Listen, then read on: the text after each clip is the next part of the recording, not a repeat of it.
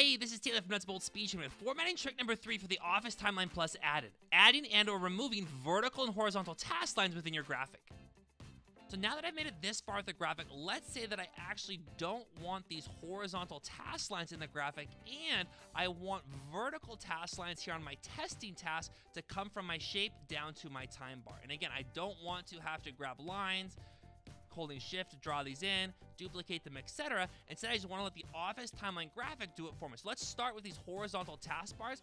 To make macro changes to your graphic, you're going to come to the Office Timeline add-in. You want to come to the Styles gallery for macro level edits. The dialog box opens. I'll come to the taskbar here on the left. I'm going to scroll down, and the nice thing about this dialog box is if you don't know what something does, you just hover over it. Notice as I hover over the vertical connector, over there on the right, you'll see exactly what it's going to add or remove to my graphic. I'm now dealing with these horizontal ones. You can see the thin option selected. I'll select hide, select OK. The graphic goes to work, and the horizontal task lines are automatically removed from my graphic.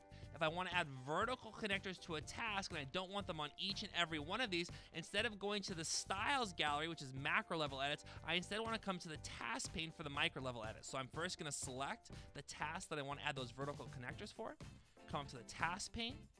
This is again where you want to make the micro level edits, and I'll scroll down, come find my task connectors, scroll down. There's not a live preview here, but I know that it's the vertical. I'm going to select thick, and notice that the thick lines are automatically added. Now I could then select another task. Notice that it's purple, so it's the same one.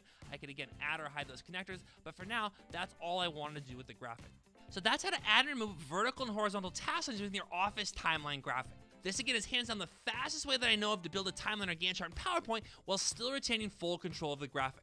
To get the full functionality of the add-in, you do need to get the paid version, but it'll more than pay for itself in time savings with the very first graphic you build with it.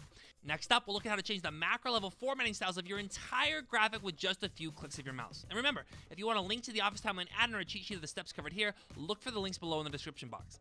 This is Taylor from Nuts Bolt Speed Training, and I'll see you at happy hour. What I want to point out is this flat versus gel look. And if you just look at this box very closely, you can see the gel has shadows and bevels on the objects where the flat doesn't. My current graphic, if I just come out of that, has that drop shadow, has those bevels. If I don't like that for any reason, I can simply come to change, select change, flat versus gel, which will